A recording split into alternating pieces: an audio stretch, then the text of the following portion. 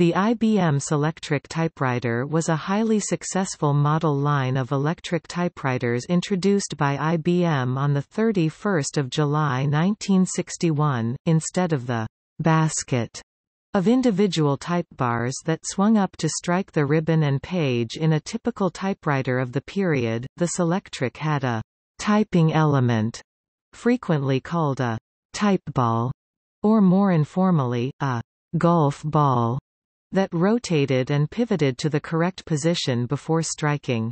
The element could be easily changed so as to use different fonts in the same document typed on the same typewriter, resurrecting a capability that had been pioneered by typewriters such as the Hammond and Blickensderfer in the late 19th century. The Selectric also replaced the traditional typewriter's horizontally moving carriage with a roller platen that turned to advance the paper but did not move horizontally, while the type ball and ribbon mechanism moved from side to side. The Selectric mechanism was notable for using internal mechanical binary coding and two mechanical digital-to-analog converters, called whiffletree linkages, to select the character to be typed. Selectrics and their descendants eventually captured 75% of the United States market for electric typewriters used in business. IBM replaced the Selectric line with the IBM Wheelwriter in 1984 and transferred its typewriter business to the newly formed Lexmark in 1991. By its 25th anniversary, in 1986, a total of more than 13 million machines were made and sold.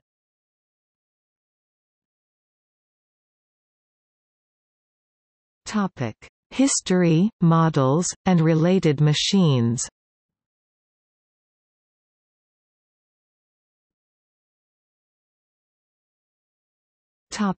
Original Selectric.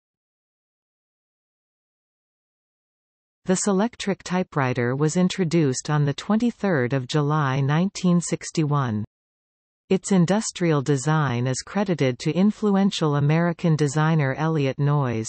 Noyes had worked on a number of design projects for IBM. Prior to his work on the Selectric, he had been commissioned in 1956 by Thomas J. Watson, Jr. to create IBM's first house style. These influential efforts, in which Noyes collaborated with Paul Rand, Marcel Breuer, and Charles Eames, have been referred to as the first house style program in American business.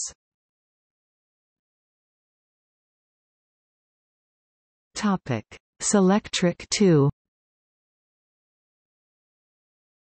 The Selectric remained unchanged until 1971 when the Selectric II was introduced. The original design was thereafter referred to as the Selectric I. These machines used the same 88-character typing elements. However, they differed from each other in many respects. The Selectric II was available with a dual-pitch option to allow it to be switched with a lever at the top left of the carriage between 10 and 12 characters per inch, whereas the Selectric I was ordered with one pitch or the other. Separate elements were available for each pitch. In a few cases the same typeface was available in both pitches, for example, Courier 72 was the 10-pitch variant of Courier 12.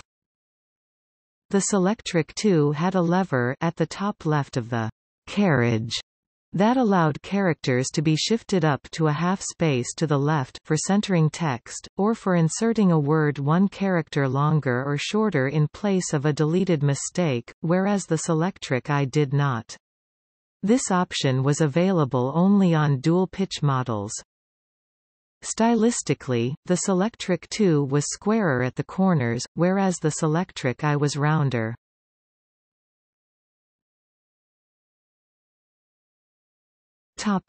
Correcting Selectric II. In 1973 the Correcting Selectric II was announced. It added an internal correction feature to the Selectric II, intended to eliminate the need for typists to use cover-up tape, white out, correction fluid, or typewriter erasers. The carriage on this machine held both the main typing ribbon cartridge and two small spools for a correction ribbon.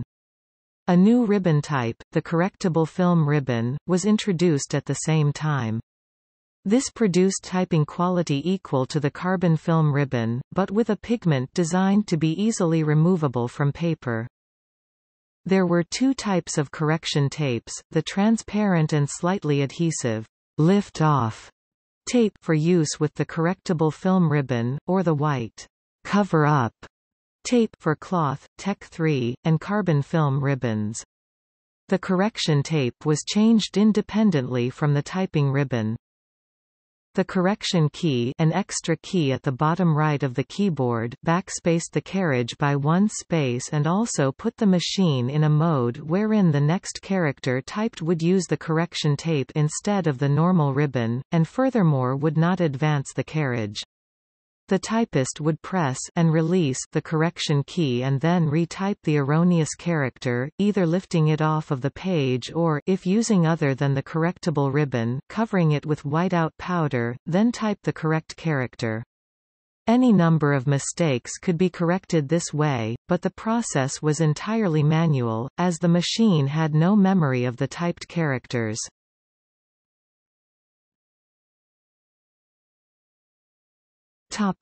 Selectric-based machines with data storage.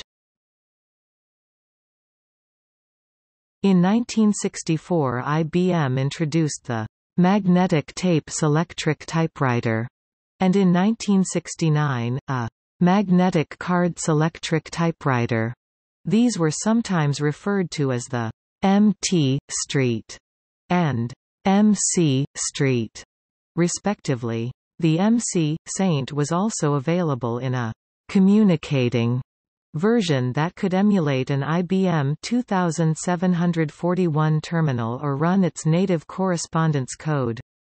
These featured electronically interfaced typing mechanisms and keyboards and a magnetic storage device, either tape in a cartridge, or a magnetic coated card the same size as an 80-column punched card for recording, editing, and replaying typed material at ca. 12 to 15 characters per second. These machines were among the first to provide word processing capability in any form. They used the same elements as ordinary office Selectrics. In 1972, the Mag Card Executive was offered. Like IBM's earlier typebar-based executive models, this offered proportional spacing, but unlike them, based on multiples of a 1/60th unit size with up to 7 units per character, instead of a unit size of 1/32, 1/36th, or 1/45th, depending on the size of the typestyle, with up to 5 units per character as was used on the original executive typewriters. Unlike the various Selectric Composer models, there was no provision for setting the machine to vary the letter and word spacing to create justified copy. Some of the fonts originally offered with the Mag Card Executive would later be made available for the Model 50 electronic typewriter, which supported proportional spacing with 96 character elements. In April 1973, the IBM Mag Card II typewriter was announced, providing space for up to 8,000 characters in electronic memory. IBM also sold a tape reader, IBM 2495, that could be connected to 360 series mainframes, and would read the MT Saint tapes. Thus a document typed on an MT Saint Selectric could also be entered into a mainframe data file.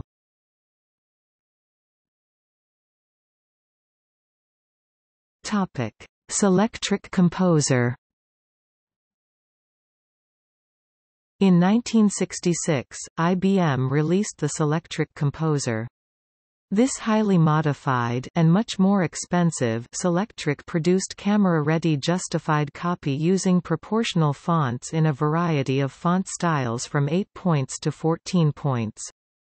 Material prepared on a properly adjusted machine by a skillful operator and printed onto burita barium sulfate-coated paper would take an expert to tell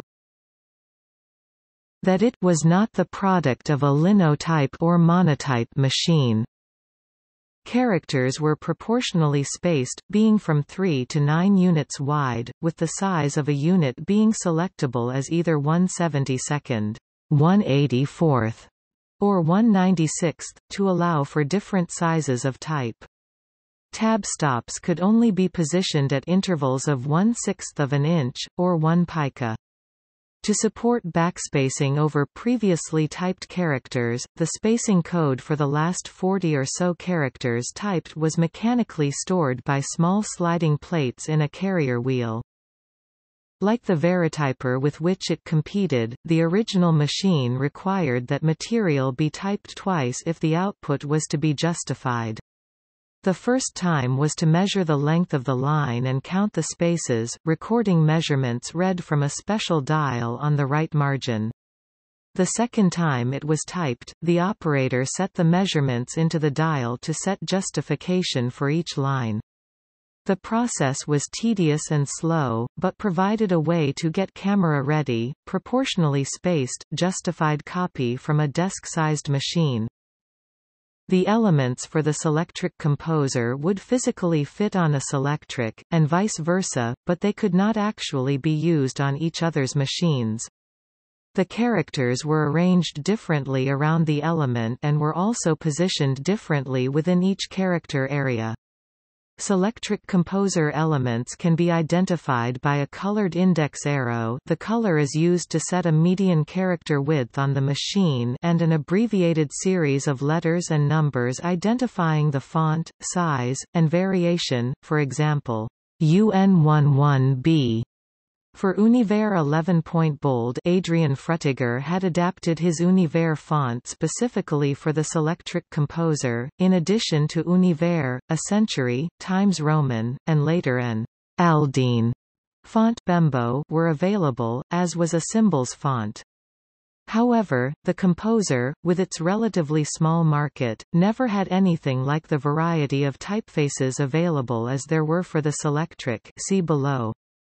Each font required separate elements for italic and bold versions, and a separate set of Roman, italic, bold balls was required for each font size. Nor were all typefaces available in bold and italic in every size. The need to change elements frequently, sometimes multiple times in the same sentence, slowed work down and was a source of owner dissatisfaction.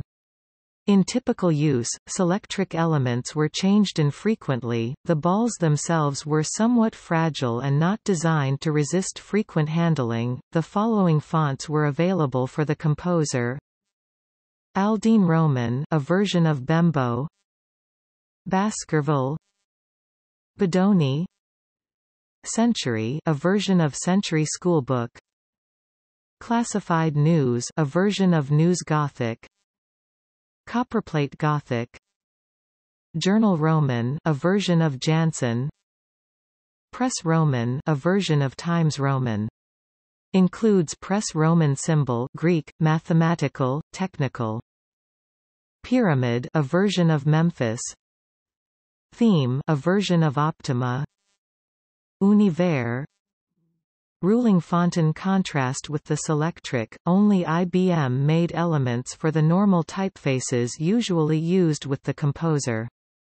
GP, which made elements for the Selectric typewriter, did make one Composer element in an Old English typeface. In 1967, a magnetic tape Selectric Composer appeared, and in 1978, a magnetic card Selectric Composer. The electronic composer, with approximately 5,000 characters of internal memory, similar to the later magnetic card model but without external storage, was marketed from 1975. All these models used the same Selectric Composer as output printing mechanism. However, due to the magnetic or internal storage, they avoided the need to type justified text twice or to manually set the mechanism for the justification needs of each line. Furthermore, tapes or cards originally recorded on the much less expensive and easier to operate Selectric typewriter versions, the MT, Saint or MC, Saint, could be read by the Composer equivalents. For a number of years after its introduction, the Selectric Composer was considered to be a highly desirable, powerful desk-sized cold typesetting system, affordable by small businesses and organizations. It was usually leased, including a service contract for the skilled labor required to fix and adjust it. The Selectric Composer was accorded respect and affection among small publishers, unrivaled until the appearance of the Apple Macintosh, laser printer, and desktop publishing software. Ultimately the system proved a transitional product, as it was displaced by cheaper phototypesetting, and then in the 1980s by word processors and general-purpose computers.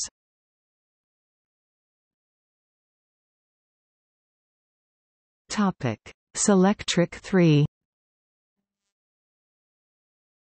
In the 1980s IBM introduced a Selectric III and several other Selectric models, some of them word processors or typesetters instead of typewriters, but by then the rest of the industry had caught up with the trend, and IBM's new models did not dominate the market the way the first Selectric had.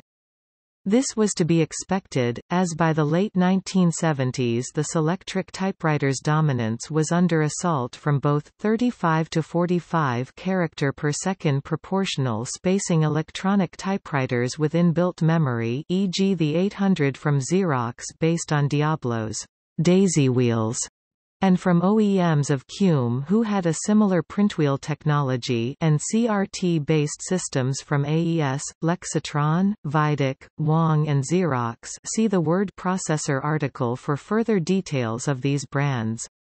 In addition, IBM had already c. 1977 brought to market the CRT-based Office System, 6 from Office Products Division and 5520 from IBM General Systems Division (GSD), both of which used the new 6640 inkjet printer capable of 96 characters per second with 2 paper trays and sophisticated envelope handling, and was about to introduce Cume-based printers for the existing System 6 range, and the new DisplayWriter launched in June 1980 and described by IBM as "not your father's Selectric." Nevertheless, IBM had a large installed base of Selectric typewriters, and to retain customer loyalty it made sense to introduce updated models. The Selectric III featured a 96-character element versus the previous 88-character element.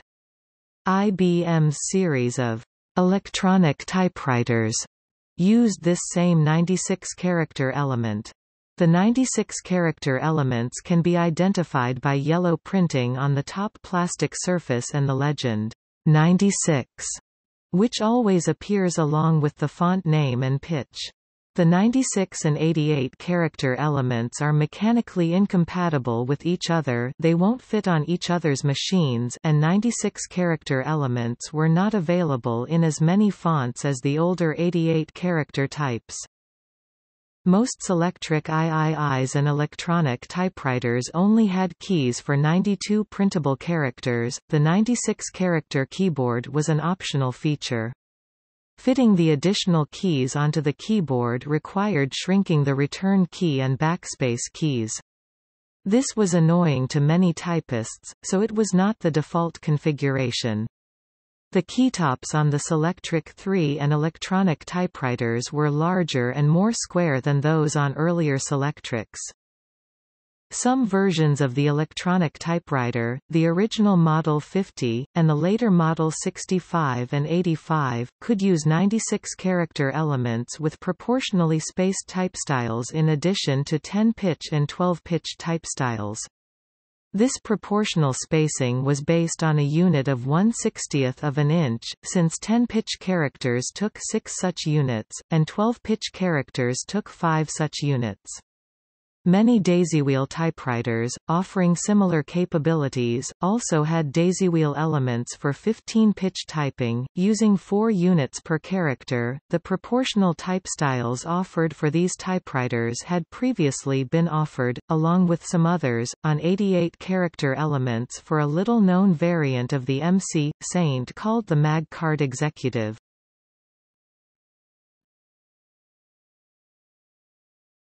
Topic: Replacement. IBM introduced the IBM Wheelwriter in 1984 as a replacement for the Selectric. The Wheelwriter featured a replaceable daisy wheel cartridge, had electronic memory, and offered many word processing features.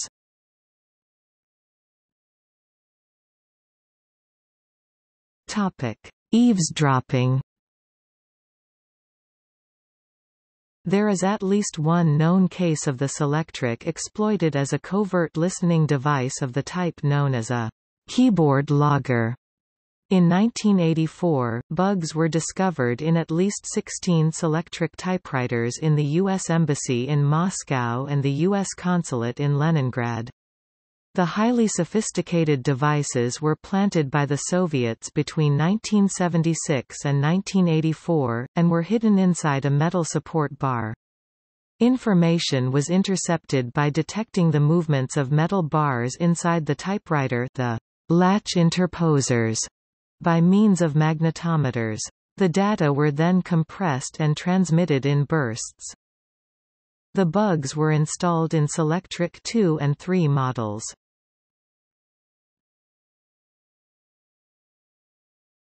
Topic: Keyboard layout. The Selectric's keyboard layout put the underscore, hyphen, and single and double quote characters as pairs on their own keys, an arrangement that had already been used on many earlier electric typewriters, including IBM's own Model A onwards. The traditional layout of mechanical typewriters had offered these characters as shifts from digit keys. Electric typewriter designers had made this change because smaller characters need to hit the paper with less force than most, and pairing these characters in this way avoided needing to adjust the force based on shift state. About a decade later, this character pairing was formalized in the American Standards Association X 4.14-1971 standard as typewriter pairing, colloquially a typewriter paired keyboard, along with bit-paired keyboards. Typewriter pairing became the only supported arrangement in the successor X 4.23-1982 standard. The Selectric also added a dedicated key for one. The typist no longer had to use a lowercase l, nor overstrike the single quote and period characters, as had been the practice on most earlier typewriters. These changes were later copied by the IBM Model D electric typewriter 1967, and later still by DEC's VT52 terminal 1975 and the original IBM PC 1981. Typewriter pairing was seen on many other computer keyboards, particularly the influential Model M 1985. The new layout was not universal, however. Internationally, many layouts kept the bit-paired arrangement. This is easily visible in Shift+2 yielding, as on the standard UK layout. The bit-paired symbols are also retained in the Japanese keyboard layout.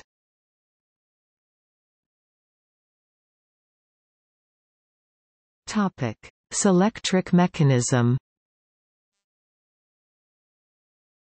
Mechanically, the Selectric borrowed some design elements from a toy typewriter produced earlier by Marx Toys. IBM bought the rights to the design. The element and carriage mechanism was similar to the design of the teletype Model 26 and later, which used a rotating cylinder that moved along a fixed platen. The mechanism that positions the typing element ball takes a binary input, and converts this to character offsets using two mechanical digital-to-analog converters, which are whiffletree linkages of the type used for adding and subtracting in linkage-type mechanical analog computers. The nomenclature used by IBM Office product customer engineers and in IBM maintenance publications for the machines, whiffletrees, is rotate and tilt differentials. Every character position on the element has a two-part binary code, one for tilt and one for rotate. The motor at the back of the machine drives a belt connected to a two-part shaft located roughly halfway through the machine. The cycle shaft on the left side powers the tilt and rotate mechanism. The operational shaft on the right side powers functions such as spacing, backspacing, and case shifting, as well as serving as a governor, limiting the left to right speed with which the carrier moves.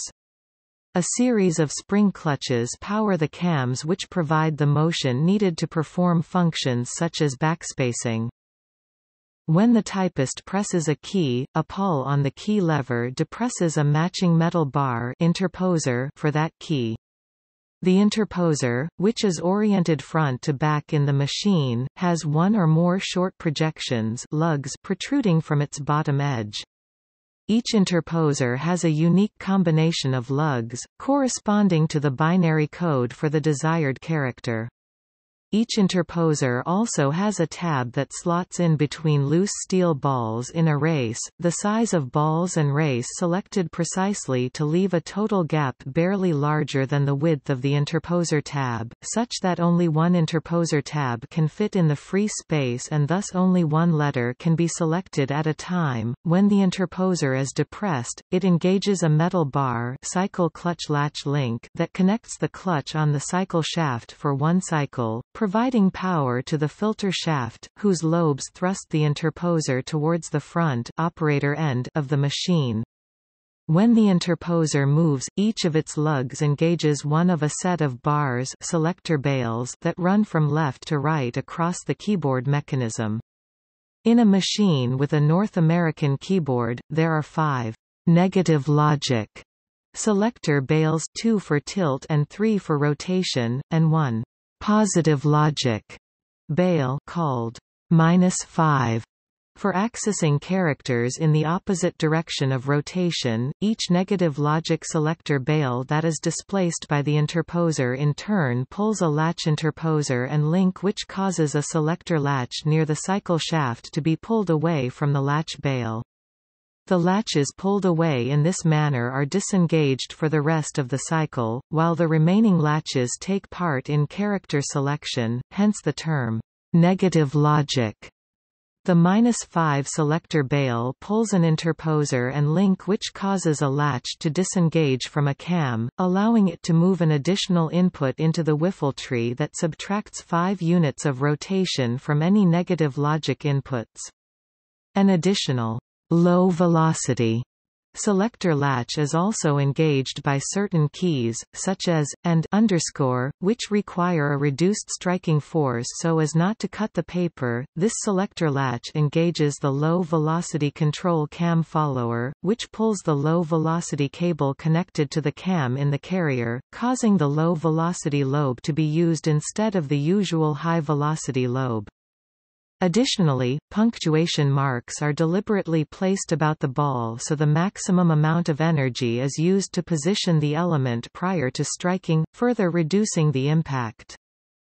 The selector latches that remain engaged with the latch bale cause cams on the drive shaft, which is rotating, to move the ends of the links in the whiffletree linkage, which adds together the amounts weights of movement corresponding to the selected bits. The sum of the weighted inputs is the required movement of the typing element. There are 2 sets of similar mechanisms, one for tilt, one for rotate. The typing element has 4 rows of 22 characters. By tilting and rotating the element to the location of a character, the element can be thrust against the ribbon and platen, leaving an imprint of the chosen character. Tilt and rotate movements are transferred to the carrier, the mechanism that supports the element, which moves across the page, by two taut metal tapes, one for tilt and one for rotate. The tilt and rotate tapes are both anchored to the right side of the carrier. They both wrap around separate pulleys at the right side of the frame. The tilt pulley is fixed, while the rotate pulley is attached to the shift arm, actuated by the shift and caps lock keys. The tapes extend across the machine behind the carrier, and then wrap around two separate pulleys at the left side of the frame. The tilt tape is then anchored to a small, quarter-circle pulley which, through a link, tips the tilt ring, the device to which the element is connected, to one of four possible locations. The rotate tape is wrapped around a spring-loaded pulley located in the middle of the carrier. The rotate pulley under the tilt ring is connected through a universal joint called a dog bone, which it resembles, to the center of the tilt ring. The element is spring-latched onto that central post. The element rotates counter-clockwise when the rotate tape is tightened. The spiral clock spring underneath the rotate pulley rotates the element in the clockwise direction. As the carrier moves across the page, such as when it returns, the tapes travel over their pulleys, but the spring-loaded pulleys on the ball carrier do not pivot or rotate. To position the ball, both of the pulleys on the left side of the frame are moved by their whiffletree linkages, actuated by the selected drive shaft cams. When the rotate pulley is moved to the right or left, the rotate tape spins the element to the appropriate location. When the tilt pulley is moved, it tips the tilt ring to the appropriate location. When it moves, the tape rotates the spring-loaded pulley on the ball carrier independent of the carrier's location on the page. Case is shifted from lowercase to uppercase and associated shifted punctuation symbols by rotating the element by exactly half a turn. This is accomplished by moving the right-hand rotate pulley via the shift arm, using a cam mounted on the end of the operation shaft. The additional cable tension adds 180 degrees to any rotation from the whiffletree. After a character is struck onto the paper, the mechanism is reset, including replacing all latches on their bails and moving the interposer back into position. If the key that was pressed is still down at this time, the interposer rotates the keylever pawl out of the way to prevent key repeat until the key is released and depressed again. Starting the next cycle, the complex Selectric system was highly dependent upon lubrication and adjustment, and much of IBM's revenue stream came from the sale of service contracts on the machines. Repair was fairly expensive, so maintenance contracts were an easy sell. Both Selectric and the later Selectric II were available in standard, medium, and wide carriage models and in various colors, including red and blue, as well as traditional neutral colors.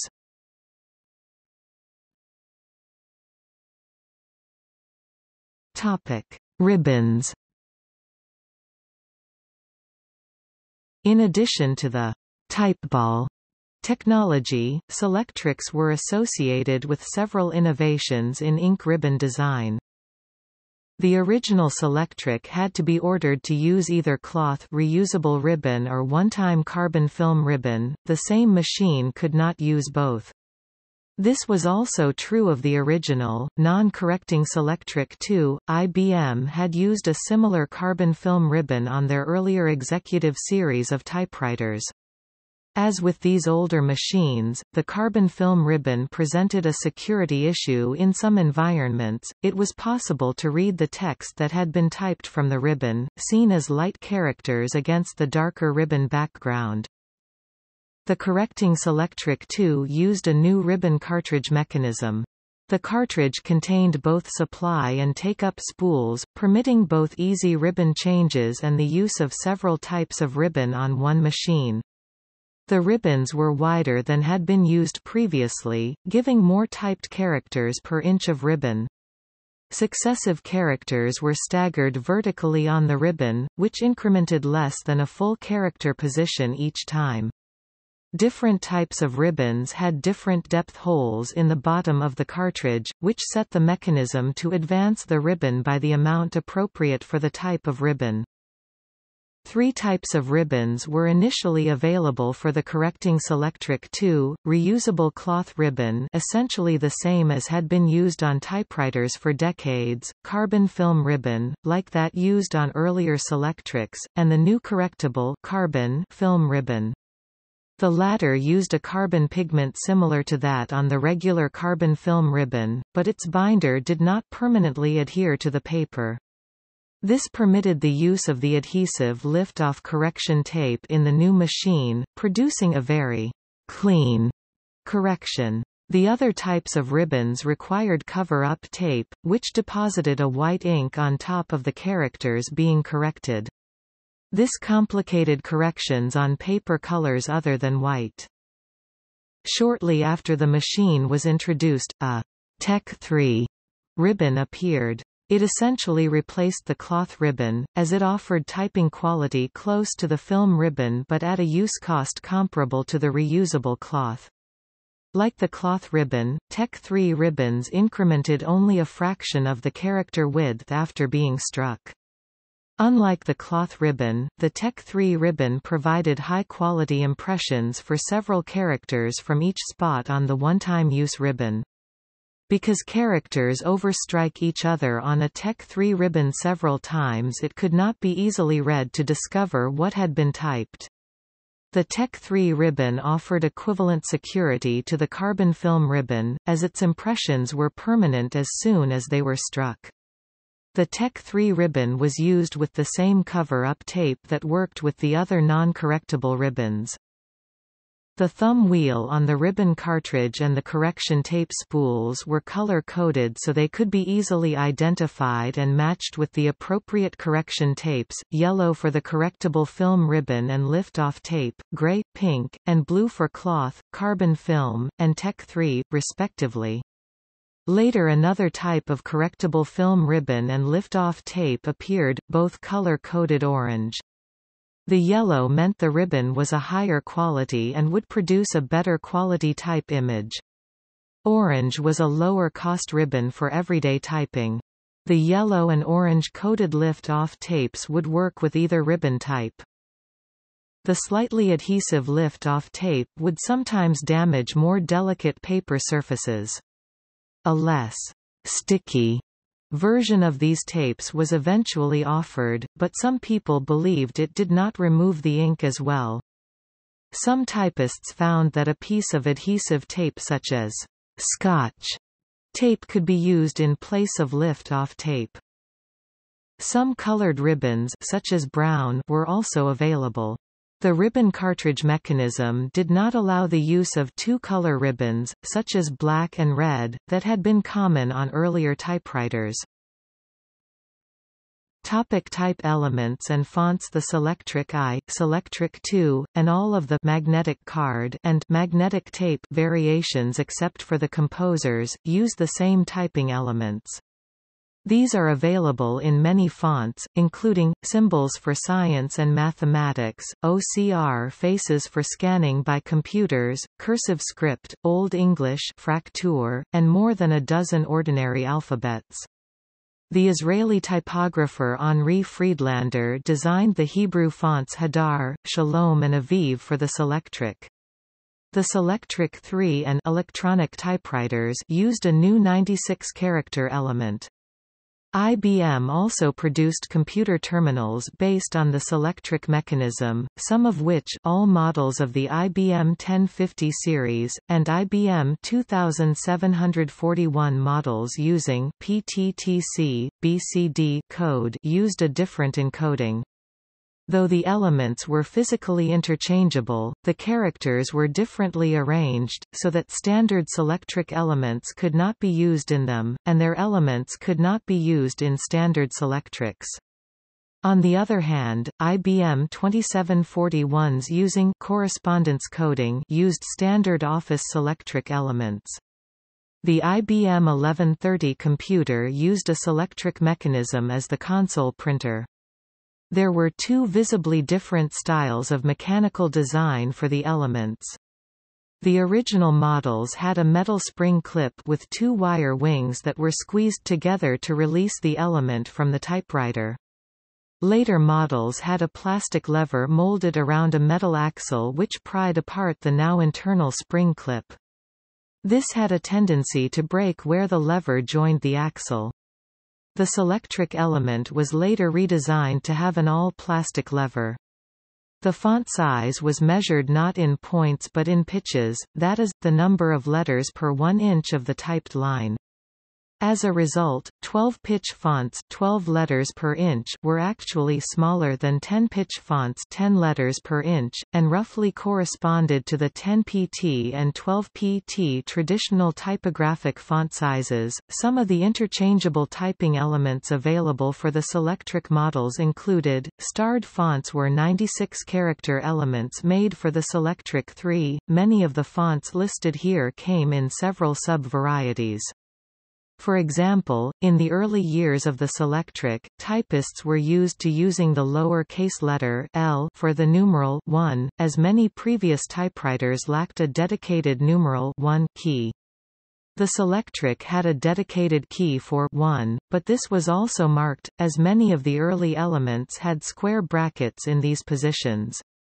Using such an element required the typist to continue the old convention. Later elements tended to have the dedicated numeral 1 and exclamation point characters instead. Some moved the square brackets to the positions formerly occupied by the 1/4 and 1/2 fractions, while others lost them completely. Some put a degree symbol in place of the exclamation point. IBM would furthermore customize any element for a fee, so literally endless variations were possible. Such customized elements were identified by a gray plastic flip-up clip instead of a black one. Many specialized elements were not listed in IBM's regular brochure, but were available from IBM provided the right part number was known. For example, the element for the APL programming language was available. This element was really intended for use with the IBM 2741 printing terminal.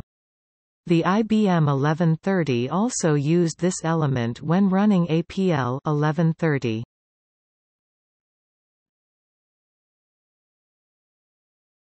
Topic: Features and uses. The ability to change fonts, combined with the neat regular appearance of the typed page, was revolutionary, and marked the beginning of desktop publishing. Later models with dual-pitch 10/12 and built-in correcting tape carried the trend even further. Any typist could produce a polished manuscript. The possibility to intersperse text in Latin letters with Greek letters and mathematical symbols made the machine especially useful for scientists writing manuscripts that included mathematical formulas. Proper mathematical typesetting was very laborious before the advent of TeX and done only for much-sold textbooks and very prestigious scientific journals. Special elements also were released for the Athabascan languages, allowing Navajo and Apache bilingual programs in education to be typed for the first time. The machine had a feature called stroke storage that prevented two keys from being depressed simultaneously. When a key was depressed, an interposer, beneath the key lever, was pushed down into a slotted tube full of small metal balls called the compensator tube, and spring-latched. These balls were adjusted to have enough horizontal space for only one interposer to enter at a time.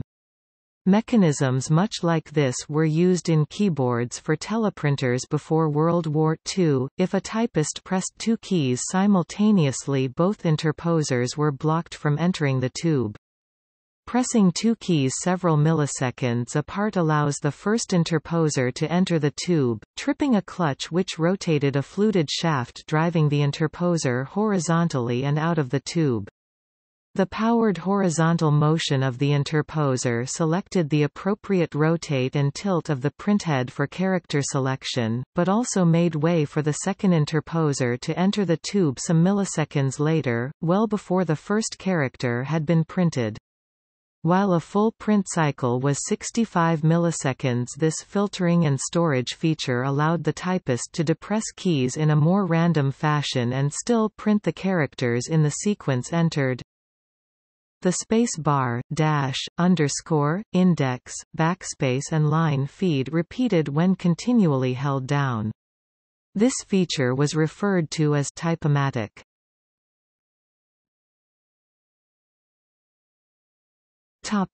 Use as a computer terminal. Due to their speed 14.8 characters per second, immunity to clashing type bars, trouble-free paper path, high-quality printed output, and reliability, Selectric-based mechanisms were also widely used as terminals for computers, replacing both teletypes and older typebar-based output devices. One popular example was the IBM 2741 terminal. Among other applications, the 2741 with a special typing element figured prominently in the early years of the APL programming language. Despite appearances, these machines were not simply Selectric typewriters with an -232 Rs connector added. As with other electric typewriters and electric adding machines of the era, Selectrics are electromechanical, not electronic, devices. The only electrical components are the power cord, power switch, and electric motor. The electric motor runs continuously. The keys are not electrical pushbuttons such as those found on a computer keyboard. Pressing a key does not produce an electrical signal as output, but rather engages a series of clutches which couple the motor power to the mechanism to turn and tilt the element. A Selectric would work equally well if hand-cranked or foot-powered, like treadle-powered sewing machines, at sufficient speed. The original Selectric mechanism was designed and manufactured by the Office Equipment Division of IBM and was not engineered for use as a computer terminal. Adapting this mechanism to the needs of computer input-output was not simple. Microswitches were added to the keyboard, solenoids were added to allow the computer to trigger the typing mechanism, and interface electronics were also needed.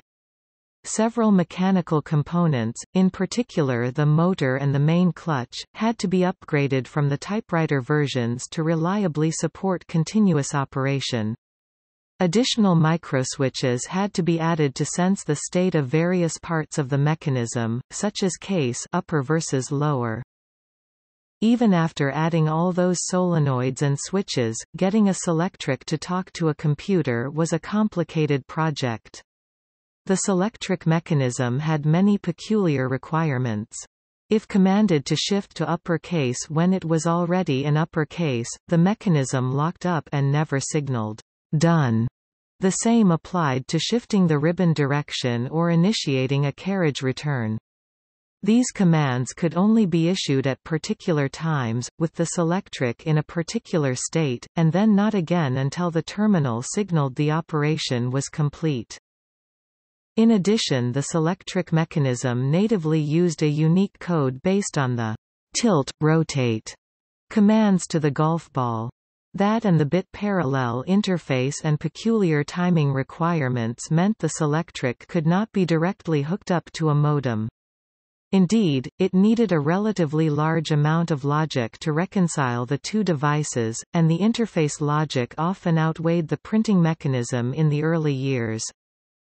The optimum data rate used to drive the Selectric mechanism turned out to be equivalent to 134.5 Bu, which was a highly unusual data rate before the appearance of the mechanism. Driving the Selectric mechanism at the more standard rate of 110 Bu appeared to work well, although at a slightly slower speed. However, driving the mechanism at a non-optimal rate would soon result in its failure, by forcing an internal start-stop clutch to actuate for each character typed, thus wearing it out very rapidly.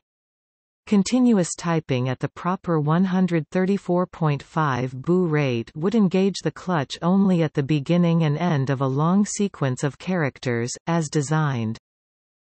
The popularity of the Selectric mechanism caused computer manufacturers such as Digital Equipment to support the 134.5 Bu data rate on their serial computer interfaces, enabling connection of IBM 2741 terminals. The 2741 was available with two different 7-bit codes, correspondence and PTT/BCD. Code choice affected the font elements which could be used. The host computer had to translate the 2741 code into the host's internal code, usually ASCII or EBCDIC.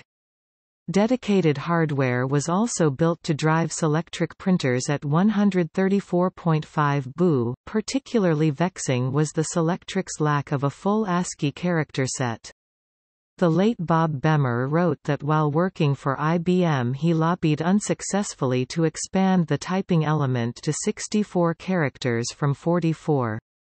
The Selectric actually provided 44 characters per case, but the point remains that with 88 printable characters it could not quite produce the full printable ASCII character set. Since the keyboard was mechanically connected directly with the printer mechanism, keyboard character inputs were immediately typed by the printer mechanism, behavior called half-duplex by most of the computer industry. However, IBM insisted on calling this behavior full duplex, causing much confusion. If the computer system in turn echoed the typed input, having been configured to expect a full duplex terminal, the echoed output would look something like this. A further discussion of this terminology can be seen in the article on terminal emulation and elsewhere. Another odd feature of the Selectric terminals was the keyboard lock mechanism. If the computer system a user was communicating with was too busy to accept input, it could send a code to mechanically interlock the keyboard so the user could not press any keys. The keyboard was also locked when the computer was typing, to avoid damaging the mechanism or interleaving user input and computer output in a confusing manner. Though done to protect the print mechanism from damage, an unexpected keyboard lock activation could cause minor injury to a typist with a heavy touch. There was little obvious warning that the keyboard had locked or unlocked, other than a faint click from the interlock solenoid, easily drowned out by the printer and fan noise in many computer facilities. There was a small indicator light, but this was of little help to fast-touch typists whose gaze was fixed on copy they were transcribing. The 2741 Selectric also had a special print inhibit feature. When the terminal received such a command from a host computer, the element still operated, but did not print on the paper. This feature was used to avoid printing computer login passwords, and for other special purposes. In spite of all these idiosyncrasies, between 1968 and about 1980, a Selectric-based printer was a relatively inexpensive and fairly popular way to get high-quality output from a computer. A minor industry developed to support small businesses and leading-edge hobbyists who would obtain a Selectric mechanism, which cost much less than a full-fledged 2741 terminal, and modify it to interface with industry-standard serial data communications. The 96-character element introduced with the Selectric III and electronic typewriter series could, with some customizations, handle the full ASCII character set, but by that time the computer industry had moved on to the much faster and mechanically simpler daisy wheel mechanisms such as the Diablo 630. The typewriter industry followed this trend shortly afterward, and even IBM replaced their Selectric lineup with the Daisy wheel-based Wheelwriter series.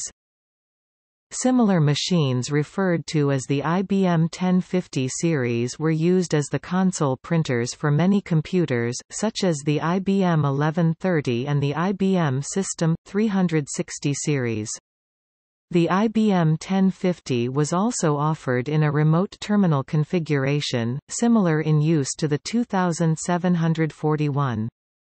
These were designed and manufactured for this purpose, including the necessary electrical interfaces, and incorporated more rugged components than the Office Selectric or even the 2741.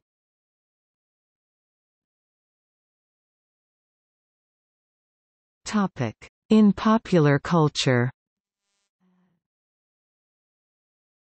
Capitalizing on the then-new Selectric typewriters, the IBM Pavilion at the 1964 New York World's Fair was a large theater shaped and styled to look somewhat like a giant Selectric element.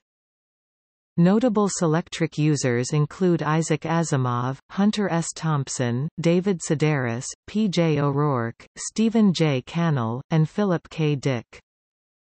The 1963 Perry Mason story, The Case of the Elusive Element, turned on the fact that the typing element in Selectric typewriters could easily be switched, making it impossible to know which machine had actually been used to type a message.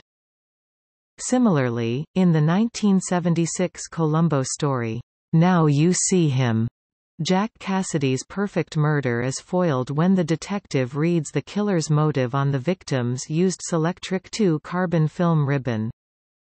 The title sequence of Jerry Anderson's 1970 TV series UFO featured close-ups of a Selectric-based machine.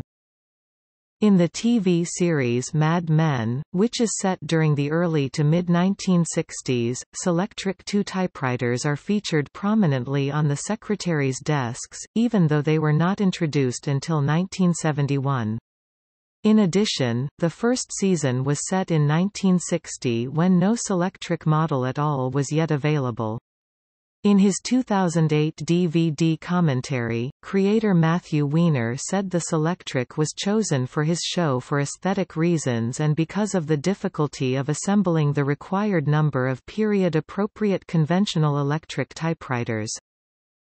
In Philip Roth's novel The Anatomy Lesson, character Nathan Zuckerman dismisses the self-correcting Selectric II as smug, puritanical, workmanlike, compared to his old Olivetti portable. In Regis Roinsard's 2012 film Populaire about a boss training his secretary to become the 1959 world speed typing champion, he also invents the golf ball typewriter mechanism, which his American friend pitches to American typewriter manufacturers with the words, "America for business, France for love." Notes